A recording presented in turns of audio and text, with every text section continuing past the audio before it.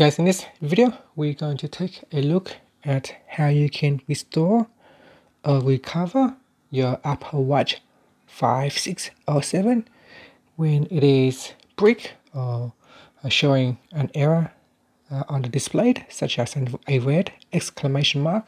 Now, in order for you to use the new recovery feature, you need to have your iPhone up to date with at least iOS 15.4.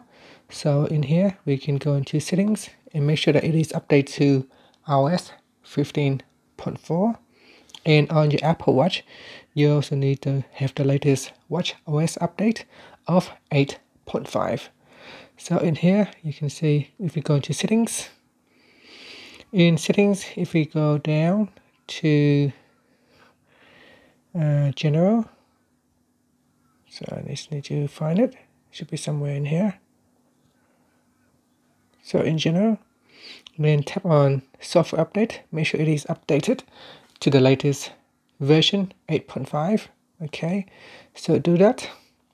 Now, once you have done that, and when your watch is showing an error, or it is showing a red exclamation mark, then what you can do is bring your watch close to the iPhone. So make sure they are in a close distance, and make sure that both are connected to the same Wi-Fi router with Bluetooth turned on, and both of the devices need to be unlocked as well.